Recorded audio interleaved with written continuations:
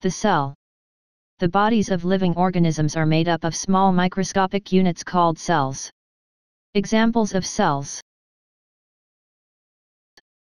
Cells make up the structures of living organisms and are responsible for various biological processes in the bodies of the living organisms. Cells make up the structures of living organisms and are responsible for various biological processes in the bodies of the living organisms. Biological processes in living organisms include: in plants, photosynthesis, transportation of water, mineral salts, and dissolved food substances, respiration and transpiration. In animals, nutrition, transportation of blood, reproduction, excretion, respiration, etc.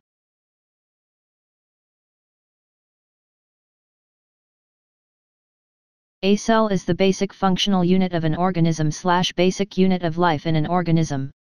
Organisms composed of a single cell are known as unicellular organisms. They include amoeba and other bacteria in the kingdom Monera.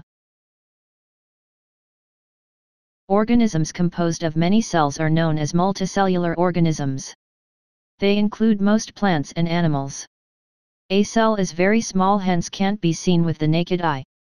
To view it, a powerful magnifying instrument known as the microscope is required.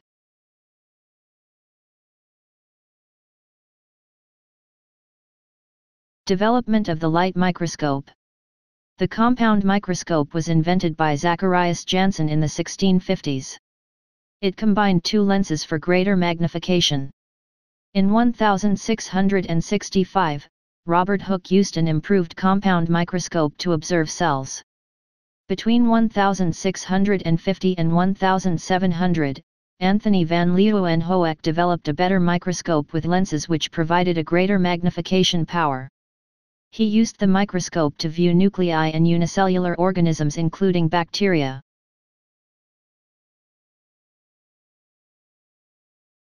The electron microscope was developed in the 1930s and made it possible to study very finer details of structures.